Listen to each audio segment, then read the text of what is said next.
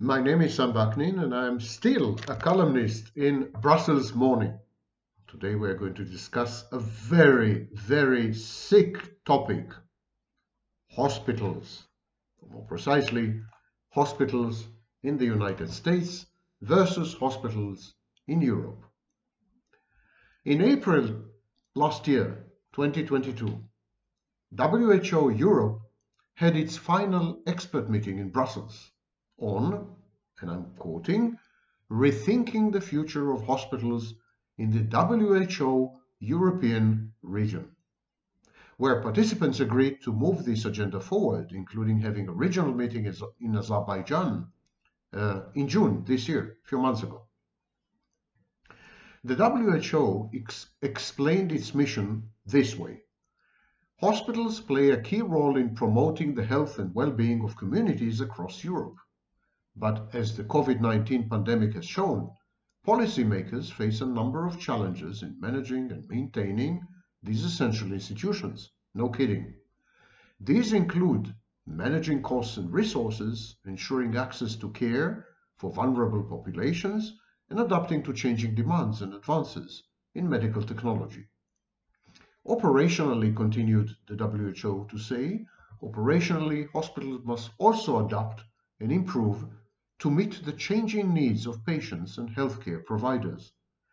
This includes addressing issues such as reducing wait times for procedures, improving patient satisfaction and outcomes, and implementing new technologies and medical practices. WHO Europe is actively working to support countries in addressing these challenges, including providing technical assistance in implementing new technologies, promoting best practices in patient care and management, and supporting the development of policies and guidelines to improve access to high-quality care for populations. Alarmingly and bafflingly, the United States' failing healthcare system is being perceived and touted by some of the interlocutors as a model to be emulated. Hospitals are caught in the crossfire of a worldwide debate. Should healthcare be completely privatized, or should a segment of it be left in public hands? As the debate infects countries adhering to the social model of capitalism, for example Scandinavia and France, and as it spreads to countries in transition in Central and Eastern Europe, it is worthwhile to study the experience of the bellwether in privatized healthcare, the United States. Of the many mutations of the hospital, most people experience the public hospital. These are all-purpose, universal, and all-pervasive inpatient and outpatient institutions, which service even the indigent, criminals, illegal aliens, and members of the minorities. Public hospitals are the descendants of almhouses, poorhouses, correction facilities, and welfare centers. Like other modern fixtures, the university, the school, the orphanage, most hospitals were originally run by the church and included a medical school. Later on, local communities established their own hospitals. As the functions and area of these initially modest facilities expanded, hospitals were gradually taken over by regional authorities and state governments. Federal funding for hospitals in the form of Medicaid and Medicare is relatively new and dates back only to LBJ's President Lyndon B. Johnson's Big Society in 1965. Hospitals are now reverting to communal management. Bruce Siegel, President and CEO of Tampa General Hospital, notes in Public Hospitals, A Prescription for Survival, that between 1978 and 1995, the number of government-owned acute care public hospitals declined by 1/4. Most hospitals were or are being transformed into small communal, suburban, or rural facilities. In the United States, less than 1/3 of hospitals are in inner cities, and only 15% have more than 200 beds, a hospital desert. According to the American Hospital Association, the 100 largest hospitals averaged a mere 581 beds in 1995. Public hospitals are in dire financial straits. Even in the United States, 1/3 of the patients do not pay for medical services, compared to less than 5% in private hospitals. Medicaid barely and belatedly covers another third. Yet the public hospital is legally bound to treat one and all. In other countries, national medical insurance schemes, the equivalents of Medicare, Medicaid in the United States, for example, the NHS in Britain, or mixed public-private ones, for example, Kupat Cholim or Maccabi in Israel, they provide fairly extensive coverage. Community medical insurance plans are on the rise both in the United States and in Europe. Corporate plans cover the rest. And still, uniquely in the United States, many potential patients remain exposed, even after Obamacare. More than 40 million Americans have no medical insurance of any kind. Even today, 1 million new disenfranchised join their ranks annually. This, despite sporadic and often unsuccessful initiatives on the state level to extend insurance in lieu of charity care to the uninsured. This kind of deprived patient often consumes less profitable or loss-leading services such as trauma care, drug-related treatments, HIV therapies, and obstetrical procedures. These are lengthy, these are costly. Private healthcare providers corner the more lucrative end of the market, high-tech and specialty services, cardiac surgery, cosmetic surgery, diagnostic imagery, and so on. In our Ailing public hospitals, Cure Them or Close Them, published in the New England Journal of Medicine, J.P. Cassirer mentions that public hospitals provide culturally competent care. This fashion is the bane of public medicine. Providers are expected to deliver to their patients a politically correct package of social services and child welfare on top of the inanely expensive and frequently unpaid for medical treatment. Essentially, community hospitals are heavily dependent on public funding. State governments foot the bulk of the healthcare bill. Public and private healthcare providers pursue this money. In the USA, a majority of consumers organize themselves in healthcare maintenance organizations, HMOs. The HMO negotiates with providers, hospitals, clinics, pharmacies to obtain volume discounts and the best rates.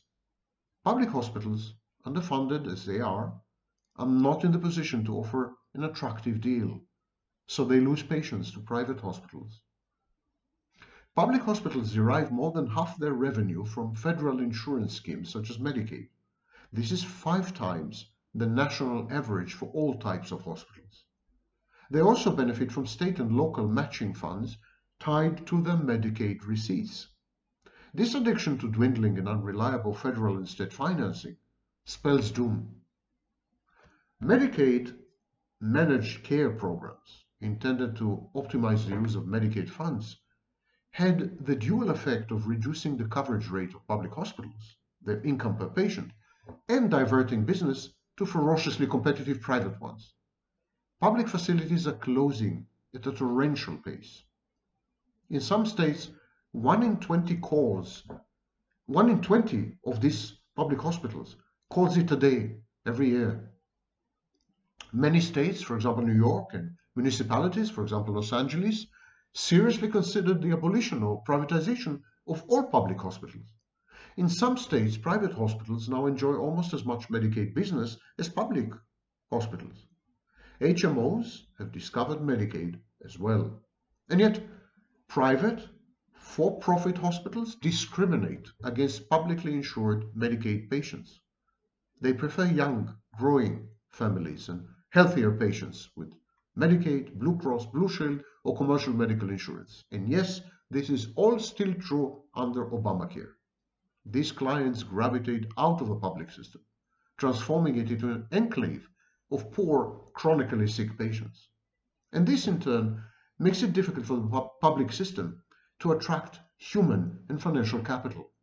it is becoming more and more desolate, understaffed, and poorly qualified. But public hospitals are partly to blame for this sorry state of affairs. There are striking similarities between these decrepit institutions all over the world. Public hospitals in New York are often indistinguishable from their counterparts in Ljubljana, Moscow, Tel Aviv, Lagos, or Skopje. Their bloated management and heavily unionized staff are opaque and unaccountable. They refuse to measure up to performance targets, lest their revenues and remuneration be linked to results, God forbid, or outcomes, clinical even. No one can tell how ineffective and non-productive public hospitals are. There are no reliable statistics regarding the most basic parameters of service quality, such as, for example, wait times. Financial reporting and network development are dismal, as even governments are transformed from dumb providers to smart purchasers. Public hospitals must reconfigure, change ownership, privatize, list their facilities long-term, or perish. But privatization is far from being a panacea. It is difficult to imagine the private sector, private hospitals and HMOs, assuming the full load of patients now treated by the public sector. To start with, existing laws would have to be changed in constitutionally dubious ways. It is even more difficult to conceive of the government as an ideal and long-term smart purchaser of healthcare services from the private sector. Additionally, to cover all the uninsured would cost a fortune. The communities that phased out public hospitals in favor of Medicaid managed care, these communities suffered greatly, according to various studies. Siegel notes that there is no data to support the contention that public hospitals provide inferior care at higher cost. And indisputably, they possess unique experience in caring, both medically and socially, for low-income populations. Siegel poses the following questions. What are the costs and quality of public hospitals relative to their non-government peers in selected cities? These data would need to be adjusted for case mix, socioeconomic status, degree of teaching activity, and other variables. Question number 2. What segment of the public hospital market has been captured by competing HMOs and non-government hospitals? What are the risk profiles of these segments? Next, what are the legal obligations of healthcare providers to treat indigent patients in selected states? Where public services have closed or been privatized, what is the impact on access to care for the Medicaid and uninsured populations? What is the impact on remaining providers? And finally, what lessons can be learned from major cities and counties that lack publicly owned healthcare systems? In the absence of factual answers to these questions, and there are no answers, the arguments boil down to differences in worldview and politics. Is healthcare a fundamental human right, a public good, or is it a commodity? Should healthcare be left to the invisible hand and distributive justice of the market? Should prices serve as a mechanism of optimal allocation of healthcare resources, or are there other, less quantifiable but pertinent parameters? Whatever the philosophical predilection, healthcare should be reformed. Siegel and Altman and Breacher, they have written Competition and Compassion, Conflicting Roles for Public Hospitals. They survey the landscape of hospital reform in the United States. Public hospitals are increasingly governed by healthcare management experts who are likely to emphasize clinical and fiscal considerations and not by politicians. This is coupled with the vesting of authority with hospitals, taking it back from local government. Some hospitals are organized as public benefit corporations with enhanced autonomy, for example, the Memphis Regional Medical Center. Others organize themselves as not-for-profit organizations with independent, self-perpetuating boards of directors. And this is often coupled with increased transparency and accountability. These are good trends. Clear quantitative criteria are applied to the use of funds. Some hospitals started by revamping their compensation structures to increase both pay and financial incentives to the staff, and thus attract talented people. In these reformed institutions, pay is linked to objectively measured performance and skills-related criteria. A system of bonuses, incentives, and more rarely penalties has been applied to senior management. The management of many public hospitals is trained now to use rigorous financial controls, to improve customer service, to re-engineer processes, and to negotiate agreements and commercial transactions. In some cases, staff is employed through employment contracts with clear severance provisions that allow the management to take commercial risks. All this cannot be achieved without the full collaboration of the physicians employed by the hospitals. Their very profession is being revolutionized. Siegel says, most major public hospitals obtain a majority of their physicians through affiliations with nearby medical schools.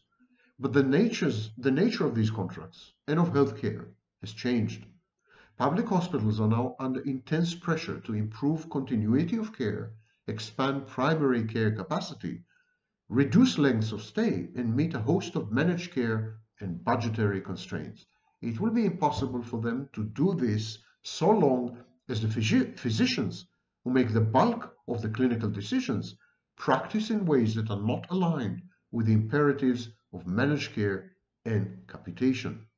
Physicians must adopt the styles of practice and accept an emphasis on absolute productivity. Sounds chilling, I must admit. Some hospitals in the United States, for example, Cambridge Hospital in Massachusetts, formed business joint ventures with their own physicians. This is known as physicians' hospital organizations. They benefit together from the implementation of reforms and from increased productivity. Scheduling of patient-doctor appointments, laboratory tests, and surgeries are computerized. Obsolete information systems have been replaced. Long turnaround times and redundant lab tests and medical procedures eliminated. According to various studies published in Modern Healthcare, public hospitals have been downsizing for well over a decade now. They reduced their labor costs from more than 70% of their budget 8 years ago to less than 60% today. Many cut their labor force by half. Union membership is on the decline. Public hospitals all over the world are transforming themselves into outright businesses, it seems. They lease to their physicians for use in their private after-hours practice. They lease space, operating theaters in, time slots, or underutilized equipment. And this kind of arrangement cropped up in countries as diverse as Israel and Macedonia, Russia and Germany. The lessee physician pays the hospital, either in the form of fixed fees or in the form of revenue sharing, a franchise agreement. In some countries, the physician also commits himself to provide community-oriented non-profit or pro bono services in return for the right to use what is essentially community property. Another method of using the hospital's excess capacity is to sell it, rent it or lease it to entrepreneurs who are not members of the hospital staff, small laboratories, specialty medical services, primary care, and special practitioners. All these make use of the superior infrastructure of the hospital under a concession, franchise, or rental agreement. The hospital provides these professionals with a captive market of patients. This is very much like the relationship between an anchor in a shopping mall and the small retail shops surrounding the anchor. Hospitals, mainly in Central Europe, but not only there, also sell medical and sometimes non-medical products and services to the community on a commercial competitive basis. Some hospitals offer for-pay medical legal services or print jobs by the hospital's print shop. They operate the hospital's social services as a profit center, they offer medical consultancy on a fee per service basis. They even sell food from the hospital kitchen through a catering service or data researchers from its archives. A hospital is a galaxy of small or medium-sized businesses operating under one institutionalized organizational roof. Laundry, cleaning services, the kitchen, and its attendant catering functions, the provision of television sets and telephones to patients, a business center for the inpatient businessman. These are all profit and loss centers. In internal privatization or intrapreneurship, transforms the hospital into a holding company. This holding company owns and operates a host of business entities. Each such entity constitutes a separate contractor, which provides the hospital with a service or a product. And so all laundry is done by a company which charges the hospital for its services. The same goes for the kitchen, the print shop, the legal services department, and so on. These corporations employ the former staff of the hospital, and this way institutional knowledge and experience are preserved. These corporations, owned by the former employees, usually maintain a right of first refusal in the first 5 years following the transformation. They are allowed to match the best offers obtained in yearly tenders conducted by the hospital. They are also allowed to offer their services to other customers. And so they reduce their dependence on one client, the hospital. They become truly entrepreneurial entities competing for profits in a market environment. A part of the re-engineering process is to determine which of the roles of the hospital are core competencies. All non-core functions outsource in a tender to the most competitive bidders. The hospital is likely to benefit from the transfer of these functions in which it has no relative competitive advantage to expert outsiders. This is somewhat akin to international free trade, where each nation optimizes its resources and passes the beneficial results to its trading partners. To control this kind of transformation, medical information management systems need to be introduced. These improve both the quality and the quantity of data available to the management of the hospital, and as a result, the decision-making process. This makes it easier for the management to pinpoint which areas require doing what. For instance, what kind of incentives should go to which members of the staff, where could costs be cut, and where and how could productivity be improved. Finally, a novel concept is emerging. Universities and hospitals are two important repositories of human knowledge and experience. Virtually every hospital somehow collaborates with an academic institution or with a medical school. But during the last 2 decades, hospitals have recast themselves in the role of partners to the commercial exploitation of the results of research conducted within their premises or with their corporation. Hospitals now collaborate in pharmaceutical, medical, genetic, and bioengineering studies. Hospitals believe that by refraining from getting commercially involved, they give up money, which really is not theirs to give up in the first place. Large hospitals also entered the managed care market, where laws permit it. Some have established MCOs, managed care organizations of patients. Others insure patients outright and market their services directly. Most hospitals now maintain their own network of suppliers. HMOs are inevitably less than thrilled with the emergence of these new competitors, but this process of disintermediation is thought to have increased both the profit margins and the absolute profits of public hospitals. Public hospitals are also pool resources to benefit from advantages of scale. They relegate services from auditing and accounting to political lobbying to commonly owned or merely centralized service providers. These providers also negotiate contracts with suppliers and specialists on behalf of hospitals. Some observers decry the apparent convergence between public hospitals and their private brethren. Such derision is misplaced. Public hospitals still treat the destitute and the immigrant. They still provide a medical safety net when no alternative exists. They're just doing it better, more rationally and more cheaply. They should do more to open up to scrutiny. They should spin doctor. They should streamline. But one thing they should not do is regress to where they have been in the early 1990s. And this is what the doctor ordered.